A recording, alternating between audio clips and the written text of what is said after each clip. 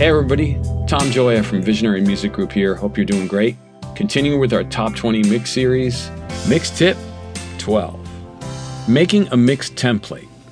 After all these tips we've been through, you're probably thinking, this is going to take me forever to set this up every time I do a session. All these aux sends and returns, parallel sends and returns.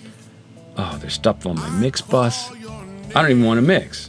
So you make a template and you save it on a day that you're not mixing.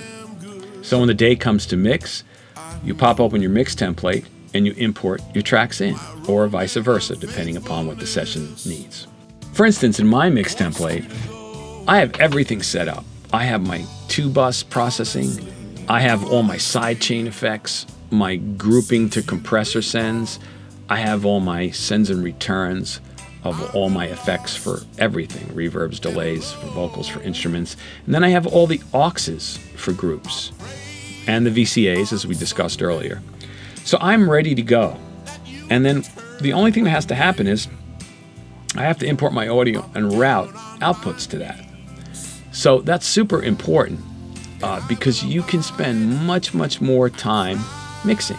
Make a mix template when you're not mixing, and it'll save you time when you are.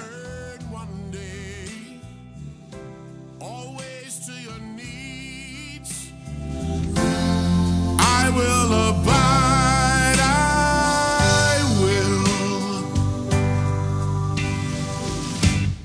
All the empty picture frames hang low,